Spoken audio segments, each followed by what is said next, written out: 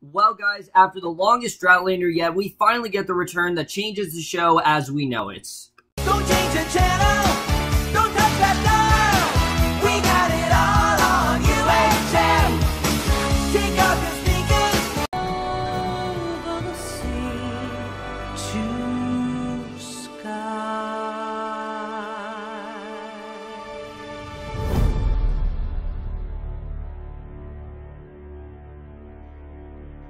Hey guys, it's Camera for Outlander, Season 3, Episode 1, The Battle Joined. And guys, it has been a long time since I reviewed this show. I mean, it seems like it was years ago when we were talking about the events of Season 2, you know, with Claire discovering that Jamie's alive, at Cree and Dune saying she has to go back. That feels like it was ages ago, and there's been so much TV since then. I didn't forget about this show, but, you know, it was one of those things where I'm like, when's this finally coming back? Like, I didn't think we were going to get this year. I thought this was going to come back next year, but thankfully we did, in fact, get it this year. And did this premiere disappoint? Absolutely not. This was a fantastic premiere that was definitely different than what we've come to know from the show, but I think that's something we should expect. I mean, you know, if you guys remember, the way things left off, in the previous season, the way things actually did leave off there, that itself was very different. The season finale was very different, and I think from here on out, this is going to be a very different kind of show, but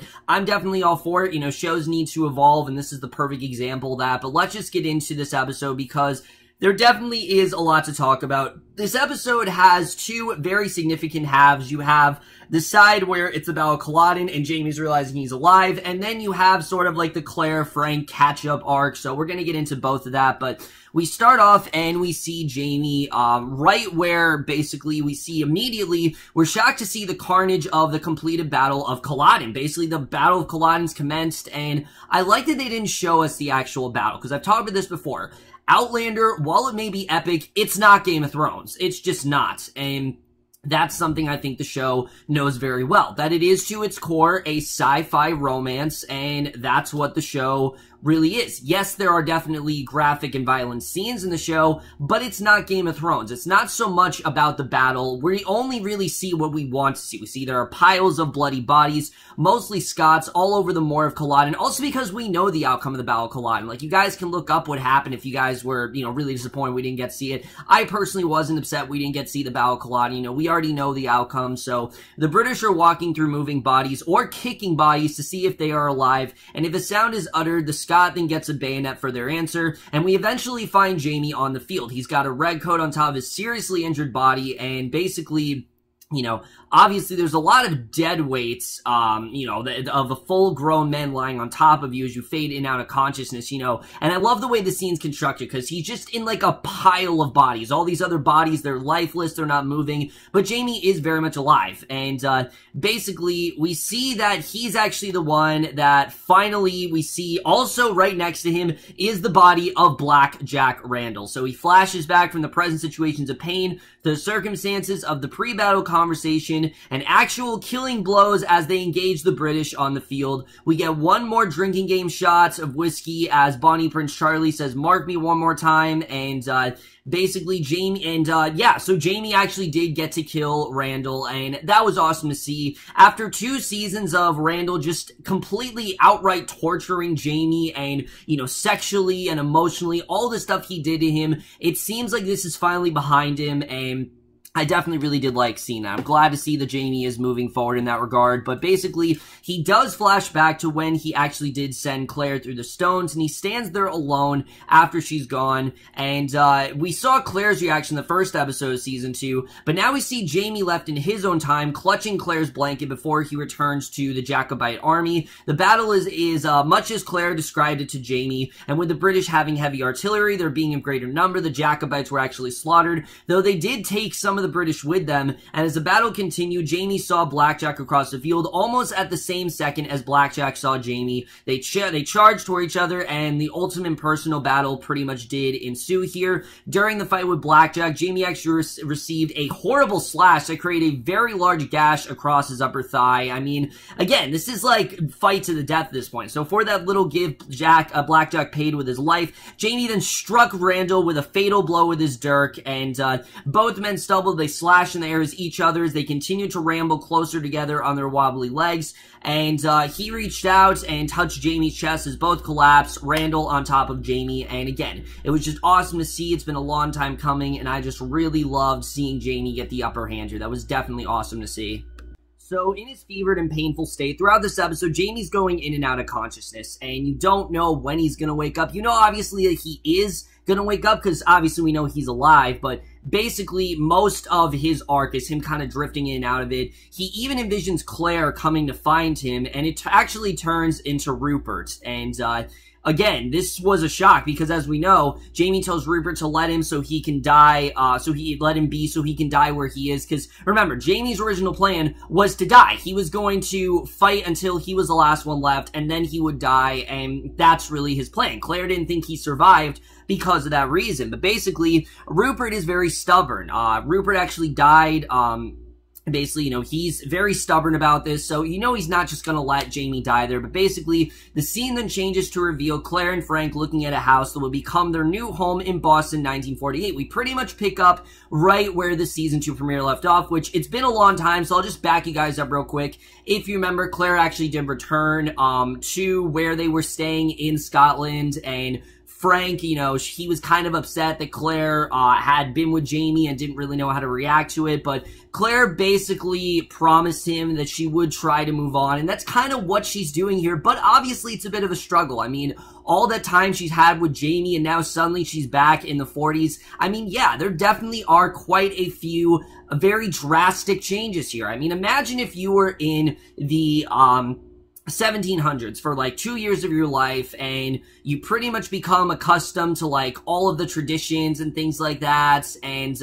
you get very used to it. You know, at first obviously it's a little bit strange, but eventually you would get used to it. But then unfortunately you end up back in the 1940s. I mean, yeah, it would be quite a transition, because to say that things change a lot, you know, technologically, physically, you know, in terms of safety, all that stuff, I mean, it's an understatement. It really is two completely different times, and as they go through the rooms, politely talking as couples do about what the rooms would be used for, things feel actually a bit forced on Claire's side of, the conversation, basically. So months pass quickly in the modern period. Claire's fighting the stove. She's trying to cook a meal over a pilot light, determined to stay out on the stove, and, basically, she blunts out signature favorite phrase of, and she goes to a much-needed seat on the couch, being most of the way through the pregnancy, you know, basically, you know, she's on her back, and her back and her feet are very much demanding it. Like, this pregnancy, she's very far into it. You know, this baby's ready to pop out at any second, and as she's sitting there, she takes a hard look at the fireplace, and,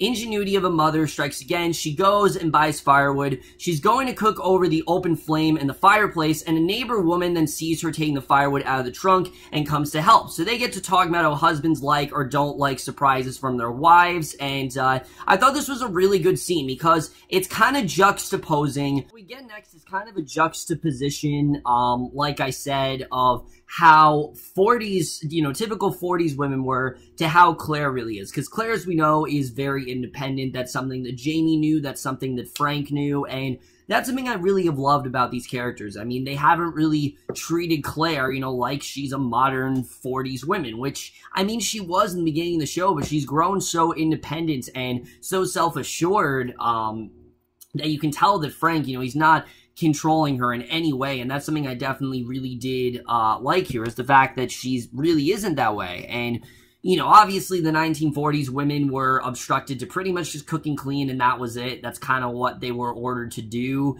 but obviously Claire's done a lot more than that, and you know, that's kind of something I think Claire should appreciate, that they both kind of allowed her to be who she was, and I think this scene very well does show that, you know, this women's talking, and Claire's not really relating because she hasn't really gone through the same kind of thing that woman has, and I thought, again, that was just very well done. But we go back to the 1740s, we see the Jacobites who remain alive. They found refuge in a small farmhouse near the battlefield, and Jamie can hardly move. Many others in the farmhouse are also injured in various ways, and Rupert is trying to get Jamie to drink some water as other Scots lay around them. Some are standing near the doors or windows trying to keep an eye out. The British are still close, and they're traveling throughout the area looking for survivors. So, anyone else, you know, they're just going to make sure that they're dead, and that's just kind of the way that that's going to go. So in 1948, Claire gets the immeasurable joy of meeting Frank's boss. And this probably was one of the biggest scenes of the episode, because this guy's like the very typical man of that era, because Claire's voicing her opinion on a very active political topic, as she usually does, and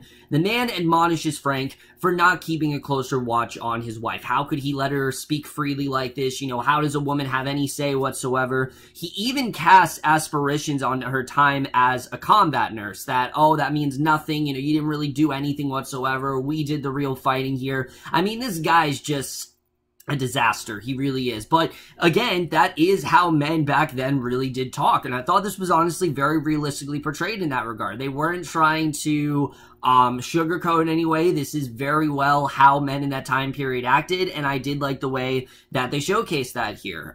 Because, you know, that's something that males genuinely did do then, and I thought that was definitely very well done, and we did very well, again, see that here. It's the way that this guy was towards Claire is very similar towards how men in that time period really did act. So in the farmhouse, the British are finding the men, and Lord Melton then storms in, and Rupert informs the Redcoats that they are all traitors, and Lord Melton informs them that he'll be given the dignity of a bullet as a soldier instead of a hangman's noose, which is not really a fair trade, but it is a nice gesture, because hanging is, you know, obviously a lot more gruesome, because it takes so long. But if you're just shot, you know, it's just kind of that's it. And you know, basically, again, this guy, he's going to make sure that the soldiers that are still alive are taken out very quickly. So you know that someone's going to die. You know, obviously, it's not going to be Jamie, but you know definitely someone's going to die here, and it actually does get very devastating a little bit later on. So at breakfast in Boston, Claire's trying to lay the table, and she notices a bird just outside the window, and what I love about this episode is that it's not necessarily just Jamie that she misses, it's the little things, like a bird, for example. You know, it's kind of just the small things that draw her back to Jamie, just the littlest of things here and there, and you can clearly see the shadow of Jamie cross Claire's face in that moment. And Frank then comes into the kitchen, they start talking about the differences between American tea and English tea, and Claire mentions that she would like to apply for American citizenship, and she's clearly cast her affinity for the English citizen she once was. She's just not that anymore. You know, she used to be, you know, your typical British type woman, but she's just really not that anymore, and she would like that their child to have a real home in America, which, as we know, that is in fact where Bree ends up growing up years later. So as Frank reaches to touch her stomach after Claire uses the words their child, she dodges his touch, and Tobias Menzies, again, he really shows his range in the scene, and the fact that he can go from playing someone like Randall, who's just so dastardly and menacing and just so evil, to someone like Frank, who is so genuine, but at the same time, he does have this rage in him, but he's just really trying to be a good husband.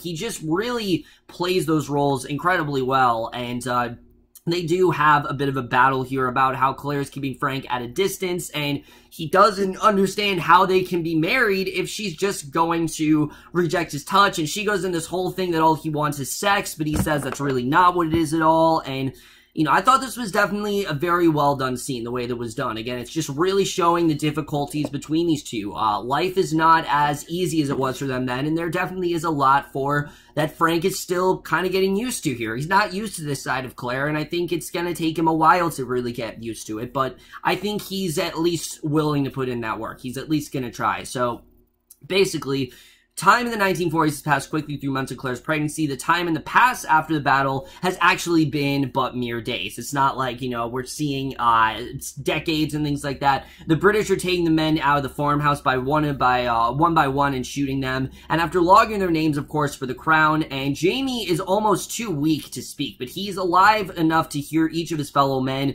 shot just outside the door, and Rupert comes over to say farewell and to step up to take his turn with the firing squad, and Jamie's left to hear his cousin die at the end of a bullet out of an English musket. And I mean, it's devastating. You know, Rupert, this is the person that really saved Jamie. Jamie probably would have been dead if it wouldn't be for Rupert, and the fact that Rupert took this bullet for him, I mean, it's definitely very sad to see. But as you guys know, I've never been the hugest fan of most of these characters, you know, like the ones in Jamie's army. And not that they were bad, but I never really found them to be all that interesting. But Ripper was a character I always did really enjoy, and I'm definitely going to miss him for sure. But we knew that because a lot was changing here, and obviously a lot of time has passed, that we definitely were going to lose some guys. I mean, that's definitely was inevitable, but Frank is lying on the couch. He's listening to all the things that make noise in a room in the middle of the night. The sink is dripping, the clock secondhand ticking, the fire cracking. It's all really getting to him, and he goes to his desk. He starts to pen a letter to the Reverend in Scotland when Claire then comes into the room with her coat on. She announces that her water has broke and the hospital is the next stop, and obviously she's about to have the baby. So now that all the men in the farmhouse who could stand or move on their own have been dispatched, the British soldiers actually are down to rest, Jamie being one of that lot, and Lord Melton asks who of the men left wants to go next, and Jamie naturally speaks up. He wants to be the next one to go, but he told Claire that he intended to die, and he still does. You know, he doesn't want to live. He wanted to die so she could get on with her life, and as he's giving his name to the soldier to write it on the list, Lord Melton stops short. He recognized the name, realized that he has a serious problem on his hands, that Lord Melton happens to be the elder brother of John William Grey. And if you remember, his younger brother owes Jamie a debt in honor for not, a debt of honor for not offing him. If you remember, John William Grey was the one who he tried to pickpocket from Jamie, and, he caused this whole holdup, but Jamie actually set him free. So basically, Jamie continues to tell the man to just kill him anyway. He doesn't care, and he doesn't mind if he does it instead of John Grey, and Lord Melton insists on satisfying his family's debt, so he sends Jamie home bouncing along in the back of a cart. So yeah, Jamie's actually obviously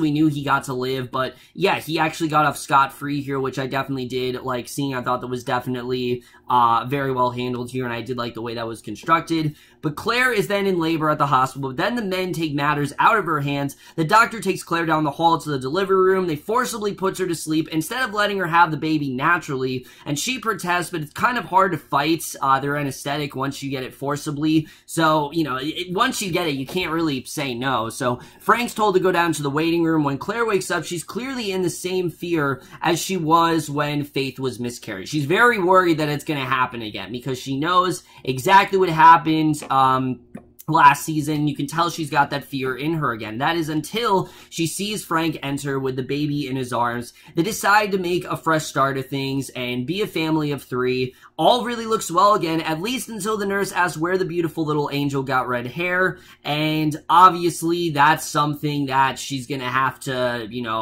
just face the fact that this baby looks nothing like Frank, and that is the way this episode ends. Really great stuff overall, but let's just get this episode where it's gonna take us into the season as a whole. Like I said, there wasn't like a lot happening in this episode, but at the same time there really was, because on Claire's front, there wasn't really a lot going on. There was basically just her kind of adjusting to normal life, or lack of, because even in the 60s we've seen it really doesn't ever, it's never back to normal for Claire. I don't think that's ever going to be the same. When you spend so much time with someone and you're so used to a certain period, that kind of becomes your whole lifestyle. Claire is just, she doesn't belong in this time period anymore. I think she very well does know that. She doesn't belong here.